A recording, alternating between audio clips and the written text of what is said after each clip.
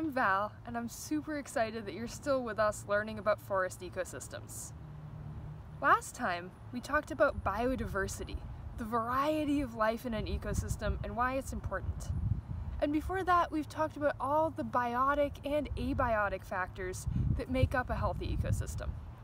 But what we haven't spent much time on is looking at how people fit into this whole picture. Even though we live in our human-built environments, those environments exist within a larger ecosystem, and so do we. Our yards, neighborhoods, city parks, and sidewalks all exist within ecosystems and are ecosystems themselves. Does that seem a little strange? Well, let's check. Are the laws there? Can you look out your window and see light, air, water, and soil? Maybe not all the time, but when it rains, the water's there, right? And remember, soil is under everything we build. We might not always be able to see it, but it's there somewhere. What about the biotic parts? Can you see any producers, like moss or weeds or other plants? What about consumers? Do you ever see insects or birds fly by? Or squirrels climb up in the trees? Can you see any decomposers? Do you ever look outside and see mushrooms or mold or even just mildew in your windowsill?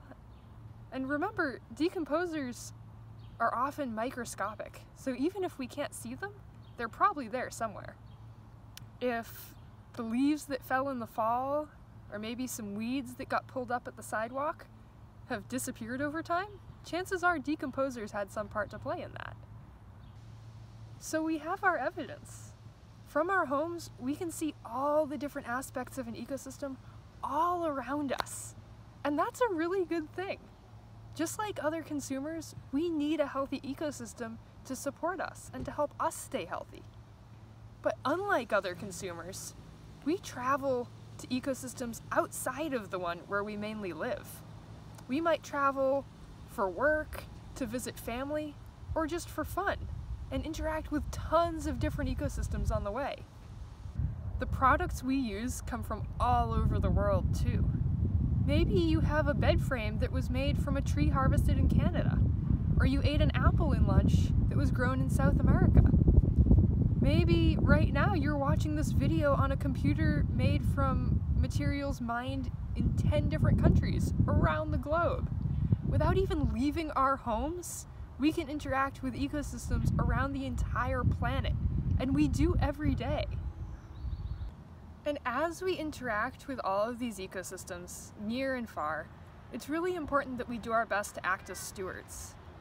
In all of our interactions, we have the ability to do harm or to do good. And that ability can be a little scary, right? Because we don't want to harm all of these ecosystems, the amazing ecosystems that live around us. But really, that ability is powerful because every day we get to make the choice to be stewards and to help all of these amazing ecosystems. So how can we be stewards of this whole global ecosystem that we call home? I think the easiest way is to start small and to start at home. Think of some small ways that you can be a steward of the ecosystems where you live. What choices can you make that will help you be a steward?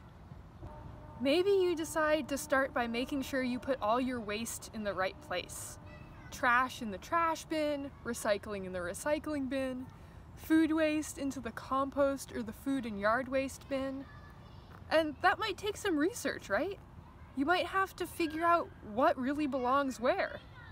But once you figure that all out, you could even help your family and friends learn how to put their waste in the right places too.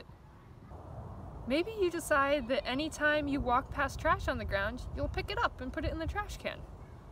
Maybe you choose to put up a bird feeder to feed your neighborhood birds. Or decide that you'll walk or bike to the park, or take public transportation instead of driving a car that burns fossil fuels. Maybe on the weekend you decide to go to a stream cleanup, or to volunteer with a group like the Greenway Trust, planting native trees. Even though smaller actions might not seem like they help the global ecosystem much, They do great things for the ecosystems that are right where we are. When we live with the mindset of ecosystem stewards, we make choices that help the ecosystems around us survive and thrive. And as you start to learn more and to interact more with different ecosystems, your power as a steward grows bigger and bigger, and you're able to affect more and more ecosystems and organisms. Learn as much as you can and use what you learn to decide how to act. Then teach others what you learn so they can do the same. What do you think is your most powerful tool as a steward? Your voice. Teach other people all the things that you've learned about forest ecology. Bring them to your sit spot and show them all the cool stuff that you've found and explored. And teach them how to make their own sit spot so that they can see those cool things too. And for our activity, think about what stewardship actions you can take. Brainstorm some ways to be an ecosystem steward. They can be things that you can do, things that adults can do, things that companies or governments can do, even just things that you could do to take care of your sit spot. We've listed some in this video and in other videos, but I bet you can come up with some more. And then from that list, think of at least 2 things that you can pledge to do yourself. We'd love to see the actions you come up with and the pledges that you make. If you'd like, share them with us. Send your pledges, your lists of actions, or even photos of the results of your stewardship to education@mtsgreenway.org, and we might share them on our social media. I hope you all feel empowered in your roles as ecosystem stewards, and I'm really excited to see the positive changes that you can make. Thank you for thinking and learning with us, and I hope to see you back at our next video where we wrap up all of the things that we've learned in this video series. See you next time!